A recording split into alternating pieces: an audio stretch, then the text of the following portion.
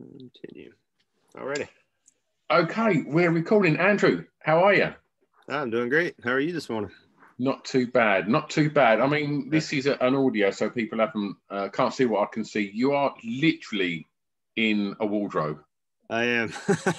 That's the only quiet place I can go sometimes. So I'll take it where I can. Yeah. Aside from the wardrobe, whereabouts are you generally? At home in Chapel Hill, North Carolina. So right in the middle of the state. So what's the situation like? I should say we're recording this on the 15th of July. This is in the week that the UK have announced that as of next week, all restrictions are dropped. So just wondering what the situation's like where you are, mate. It's a little bit of that, and also still, a lot of distancing going on, and people still trying to kind of work their way back out in the world. It's odd, Yeah. I mean, you go some places in the States and no one's wearing masks and everybody's just going about their daily life like they did pre-pandemic. But yeah, I don't know. It feels good to be getting back to normal a little bit, but also, trying to not be completely fearful for your life and for your family's safety when you go out to just buy some milk, Absolutely. So, absolutely. And just to, the last kind of thing really on the situation that we've all been sort of thrust into, them last sort of 14, 15 months, how have you found that personally as well as creatively? Personally, it's been kind of a wild time, I mean, I've always had travel to distract me from myself. So I feel like I've gotten to know myself pretty well the past 15 months or 16 months, however long it's been. And I think through that creatively, actually, I've had little spurts of creativity, but for the most part, I've been spending more time just staring out windows, and doing that whole thing. But I think one thing I keep trying to do is remind myself that this whole pandemic wasn't about me. It's we've lost a lot of people in the world, and I think as exciting as it is to get to hop on stage again these past few months and to get to travel, it's really grounding and humbling to remember how many people have suffered through this thing, and how many people have lost loved ones. Absolutely. And I'm one of the fortunate ones that didn't lose too many people to COVID, and also got to hang out with my wife and daughter the whole time, so all in all, can't complain, Okay. Yeah. Well, let's talk about something that always, I'm sure, puts a smile on your face, and that's records. And I'm going to ask you, please, Andy, for track one, to tell me the song that you think has the greatest ever intro. I would say One by Metallica has the greatest intro, and one of the most deceiving ones, because it starts out so beautiful, and Kirk Hammett's playing is just so melodic and toneful, and then they kind of lay the bed for this wonderful story throughout the whole song, and it just gets progressively more and more heavy until you're just banging your head away. I love that transition, and the way they just take you through all of these different feelings and different moods. And I some of those earlier Metallica records just do that so wonderfully. So, I mean, a lot of people, when they talk about Metallica, they reference that track, and rightly so. It's it's an absolute monster of a record. And I think now, if Metallica being one of the biggest bands on the planet, I find it really interesting in regards to intros and song length. I think what's one, maybe 7-8 minutes, something like that, isn't it? It is. It's a long old tune. And I just wonder now, like with major labels, would they sort of step on that a little bit now and go, right, hang on, no, we need a 3-minute radio edit of this, and I just wonder the way that the industry appears to be, and the way that attention spans of lots of, well, I'm talking about my daughters whose thumbs move very fast nowadays. Yeah. I just wonder if any of these sort of things that are changing in the way that people listen to music have any effect on you when you sit down to write a song. I try to stay out of that whole mentality. You know, I when I sit down to write, I try to figure out how I feel and not how everybody else feels, you know, and then hopefully that translates and somebody else can latch on to those feelings and make them relevant for themselves. But it does seem like, you know, everything's getting a little more streamlined, and you just want to get ideas across as soon as possible and like kind of almost hit people over the head with a melodic idea, you know. But, you know, there's a lot of bands out there that are doing wonderfully subtle stuff. And making beautiful records that I think once, you know, society realizes that their attention span is dwindling, and we kind of somehow or another probably create an app to, which is already created to improve our attention spans. I think there's a lot of wonderful music being made right now for people that can actually pay attention. So that's one of the great things I think about podcasts. I think that podcasts aren't getting shorter. If anything, you know, some podcasts go on for like, you know, 2-3 hours. And I do think that's an opportunity where you're not skipping to the next track. You know, your attention span isn't really, you know, there's nothing else to go to. If you've got an engaging conversation, then, you know, like a What's Going On or something like that, you've got that kind of, that body of work, that piece of art to get lost in, and you're not trying to get that quick fix. Do you know what I mean? And I hope that major labels and pop records do slow down a little bit, because I'd hate to think that commercial pop records are going to end up being like, you know, 50 seconds long and, you know, released only on TikTok and things like that. That terrifies me. That I think, you know, I worry enough about the fact that, you know, in regards to lots of sort of big commercial artists, their records are not necessarily album sales. People are just cherry picking tracks, and that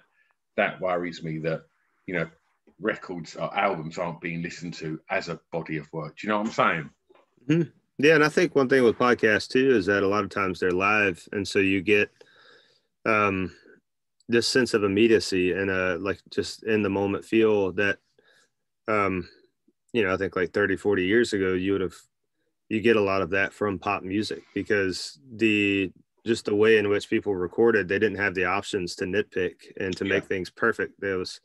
You're actually hearing a performance, you know, where some of those solos were just done live, you know, just off the cuff, which to me, like, just conjures up all sorts of natural scenes, you know what I mean? Like, nature is inherently not perfect, and it's a little asymmetrical, and it's but it's really beautiful in that asymmetry and that non-perfectness, you know. And so that's one of the things that I hope music doesn't lose, is, you know, it's just this sense of wildness, and just, you know, imperfectness, you know. So I'm going to take you back for track 2, and I'm going to ask you to tell me the first song you remember hearing that had an emotional impact on you, please.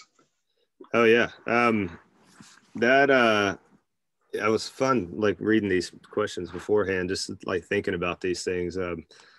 But I remember when, I guess I was probably like 16.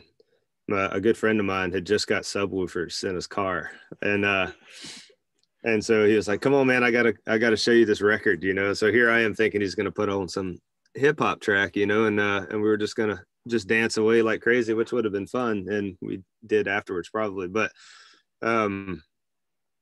we sat in the car and he put on the Magical Mystery Tour by the Beatles. And if you've never listened to the Magical Mystery Tour with like really good speakers, you know, with a lot of low end, and the whole record is super powerful, and there's so many textures, and there's so many just wonderful elements to every song. But Strawberry Fields, when that came on, it was like, dude, this is, I want this, you know what I mean? Like, I need this in my life all the time. And I think that was really when just the whole idea of making a record and making a recording just made its way into my heart. And it was like, Yeah. this is what I want to do. I want to figure out how to like put these tones together. I want to figure out how to put these, just all of these different elements, together and make one beautiful stereo track. Like that's my dream, and I have not come close to achieving Strawberry Fields, but there's a lot of people out there striving for that, brother. Yeah, exactly. But that, yeah, I mean, but that one song is like, you could listen to it 1,000 times, and I have, and still hear new things about it. And I love that. And it's so subtle, I mean, like the raw elements of that tune are super simple and very catchy, but then it's the underbelly that like keeps you coming back and trying to figure it out. So even at quite a sort of, formative age, when you was listening to music, would you start to sort of try and deconstruct it and work out the different elements and how it was, layered and put together? I'd just put on headphones, and I feel like the way I think about the stereo field now is I'll close my eyes and I'll just try to look at the thing that I'm listening to in the stereo field. So you can actually, like, it gets to a point where you can kind of just point to little things, and it's fun to put on headphones and literally explore this whole just world between your left and right ears. There's so much happening there, and if you get to the point where you can close your eyes and start pointing at things, it almost is like going on a little journey, for about 3 minutes or however long the track is. So.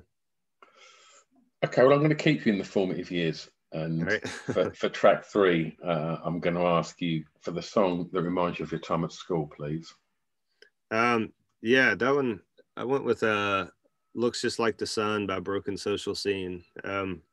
I got turned on to that record actually right after I graduated high school, but it was still, very much in that high school mentality where I was hanging out with all my school buddies, and we were just, going camping on the lake or just always hanging together and basically never sleeping and partying way too hard. But it was so much fun. There was not a whole lot of responsibility there, especially for that first summer after we graduated. And I remember hearing that record that summer and just being completely awed by it. It was, what a magical record that is. And I think, incredible record.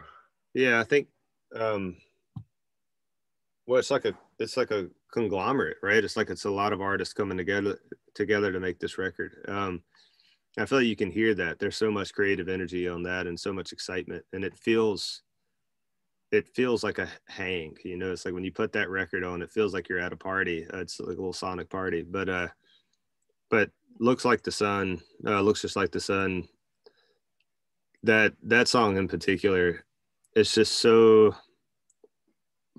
chill, and it's very acoustic, which I really gravitate towards in general, just those tones. But there's a lot achieved there with very few lyrics and very few moves. It's a pretty basic track in terms of the structure of it, and I just love the way that sounds, and I bet I listened to that song 5,000 times that summer. So yeah. How was school as an experience? School was something that I just had to get through, I always, like, for some reason, class was never very difficult for me. I could kind of like get by without studying much. But I would just sit there and like write songs during class, on little pieces of notebook paper, or like write down ideas of things that I would have. And I basically, like, my days were like just full of little things that I had to do in order to get to the point where I could finally get home and pick up a guitar. And I wasn't that present for a lot of those things, So, yeah, I'm sure looking back on it now, I wish I'd have paid a little more attention, but that's the way it goes, right? Was music something, at a young age you knew that was going to be something that you wanted to do? Yeah, it's all I did. As soon as I picked up the guitar in the ninth grade, I just never put it down and was always writing and listening and, trying to find other people to play with.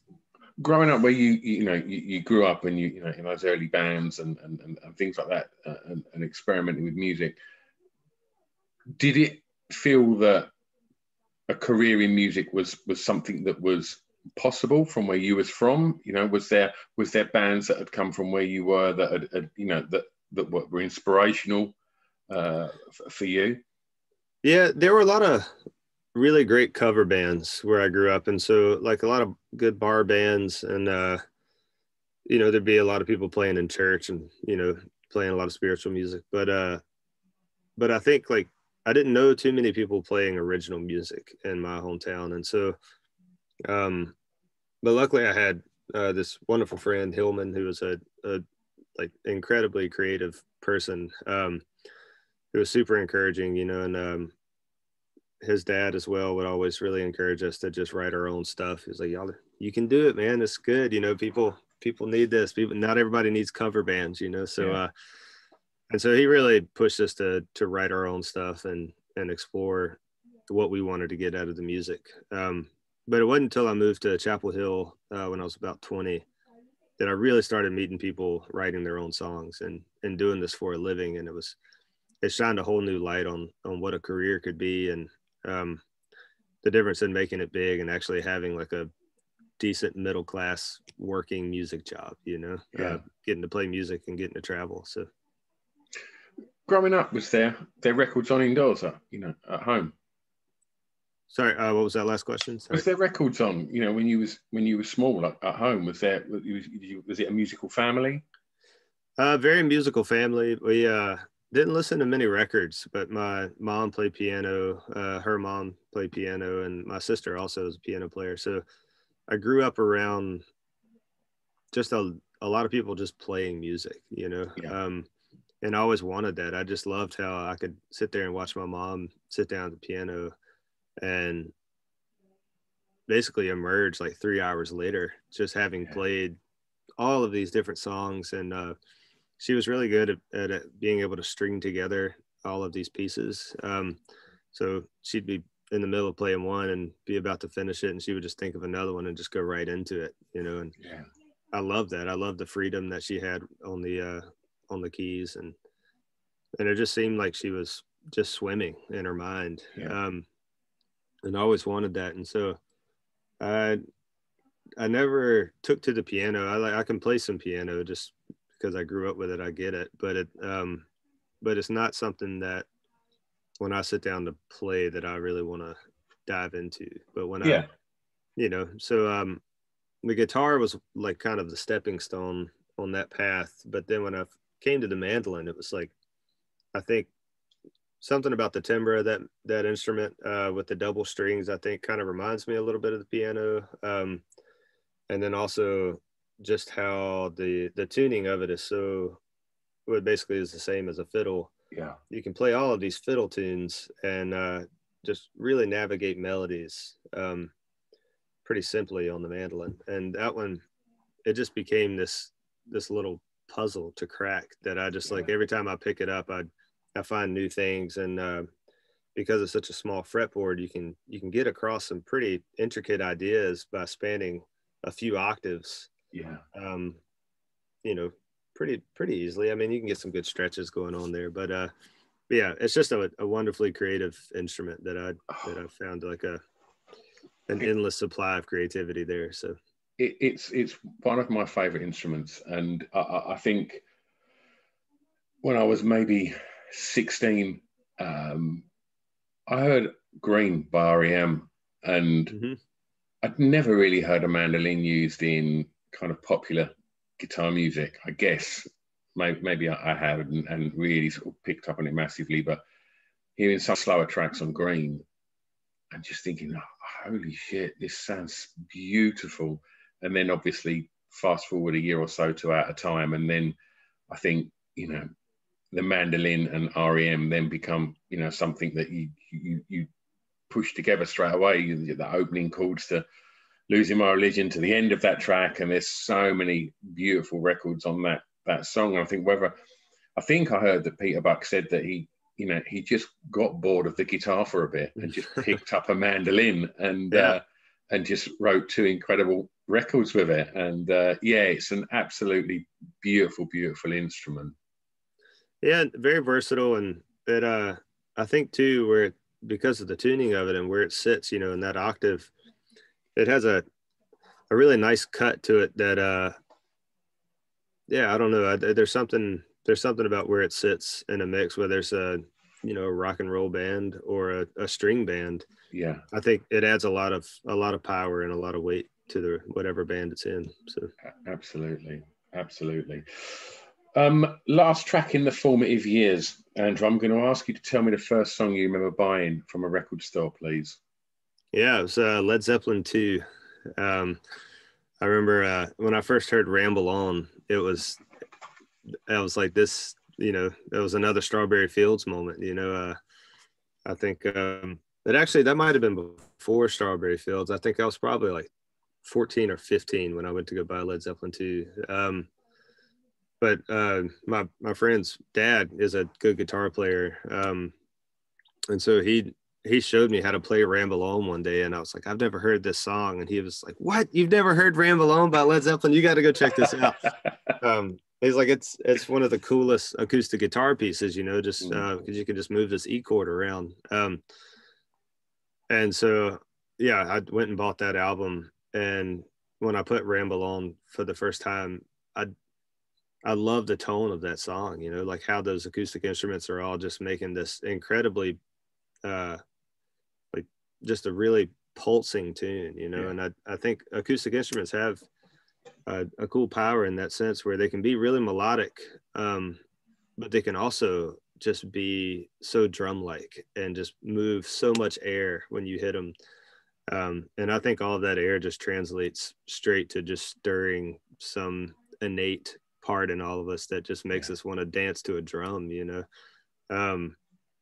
and I think that song captures that beautifully, where it's just this wonderfully melodic pulsing piece. And then obviously Robert Plant's singing is just out of this world, and just makes the hair stand up on the back of your neck every time he hits a note. So that was a proud day when I went to pick up that album.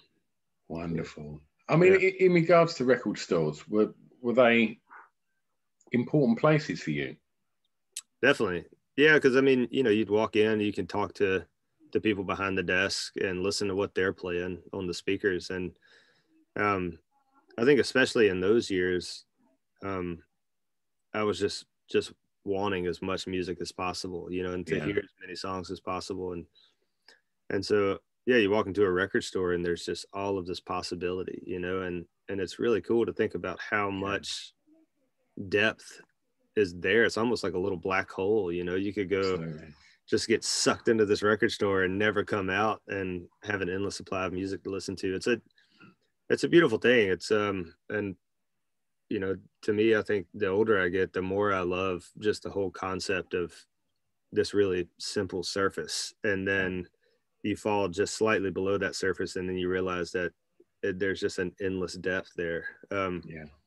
And some of my favorite records sound like that, and I think a record store definitely has that same thing where, on the surface it's just a bunch of cardboard and plastic, but then you start diving into each of those little pieces, and there's a whole world there, and a whole like perception shift, from the start of one record to the end of it.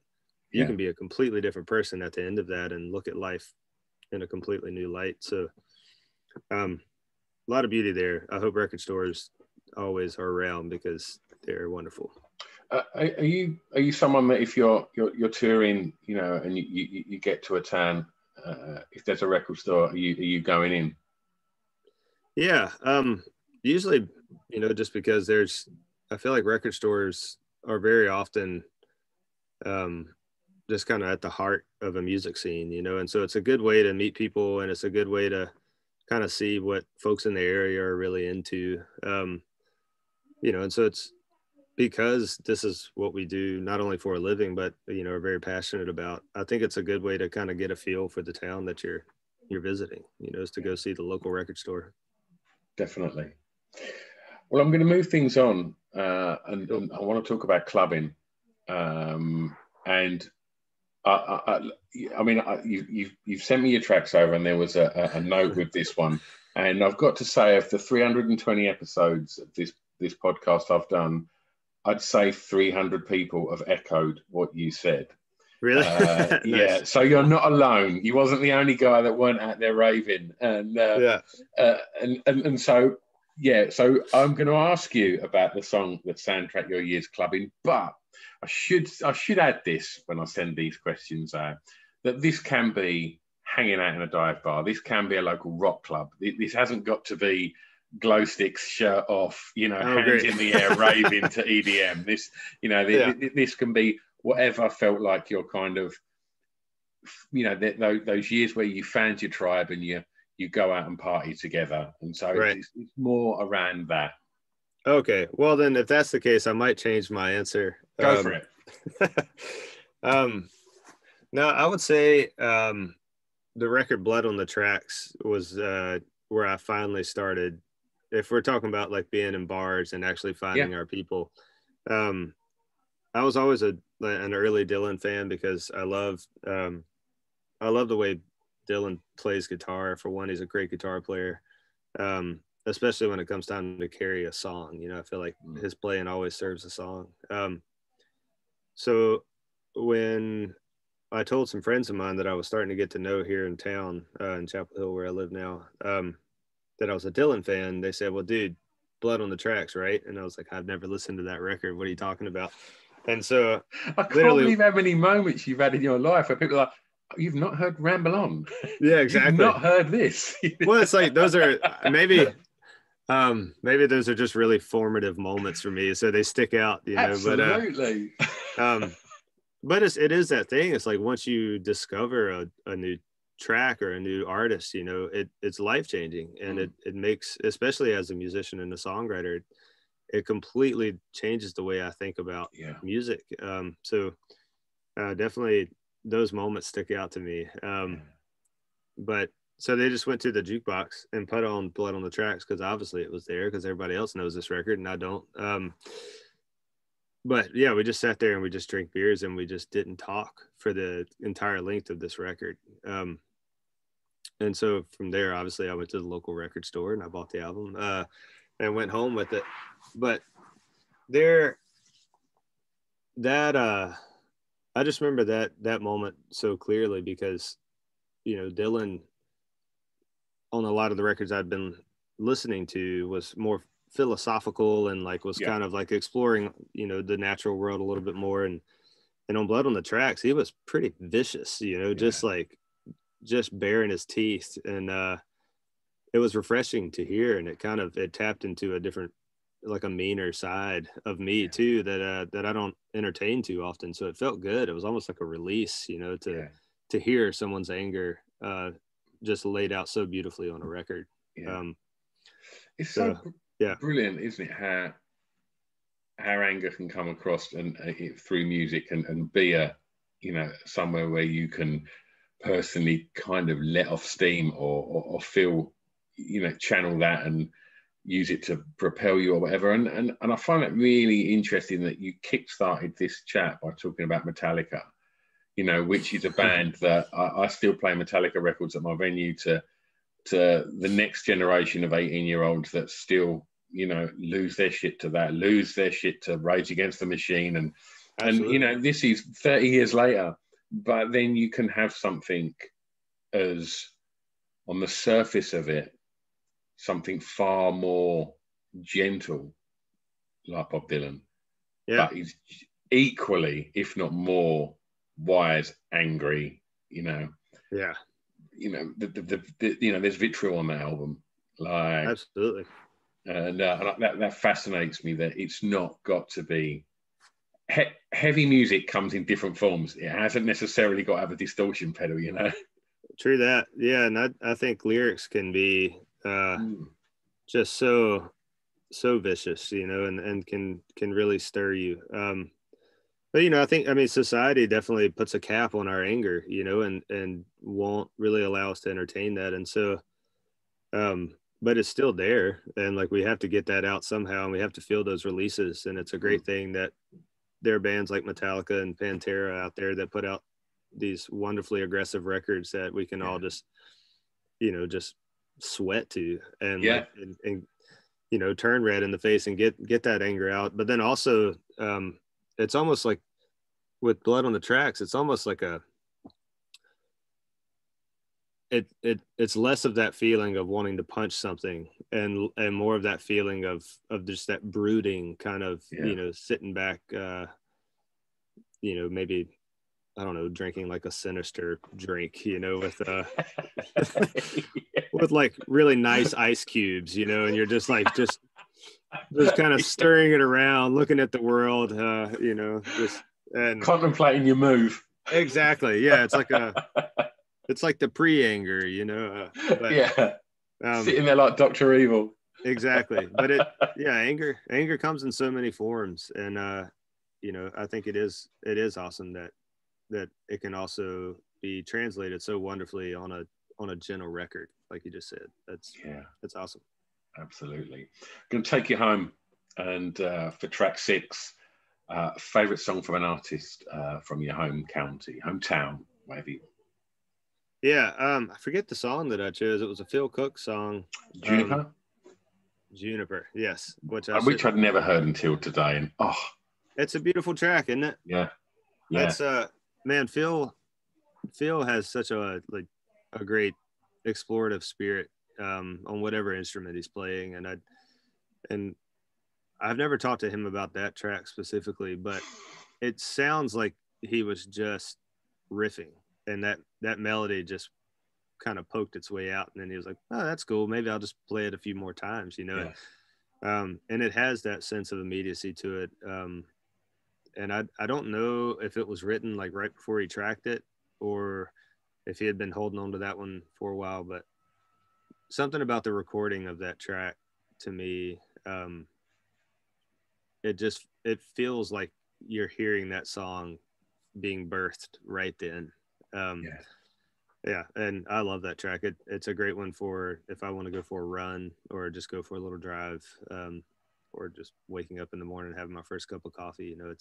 It's kind of one of those one size fits all tunes. Absolutely. Well, for the last track, you get to play tastemaker and turn someone onto something new.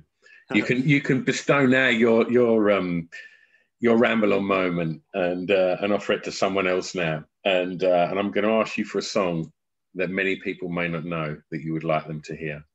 Yeah, it's a song by Antonio Carlos Jobim, and I don't know how to say it. It's like Batidana or something. I don't know. I'm not familiar, but with how to say it. But I can tell you that it is such a peaceful track that when you put it on, that whole album, Wave, is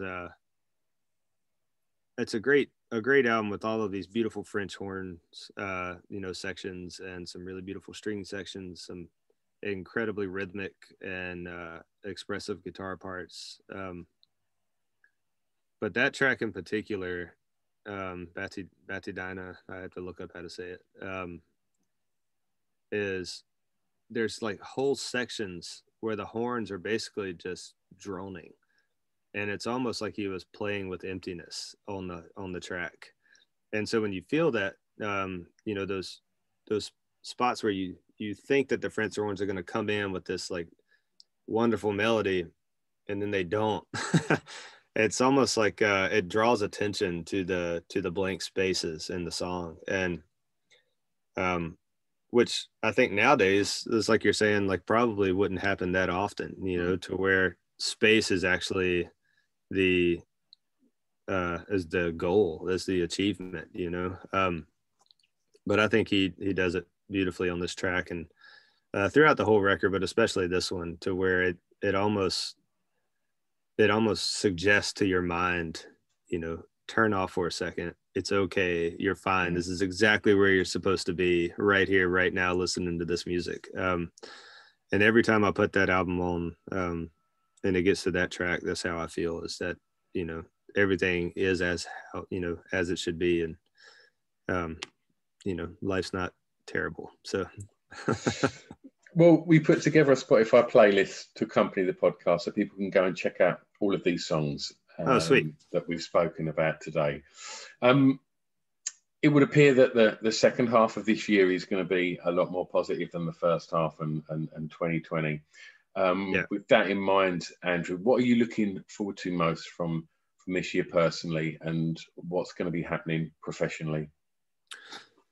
Just getting out and playing some shows, finally doing a lot of festivals this summer, and not gearing up for a big tour until 2022 when hopefully things are even more back to normal.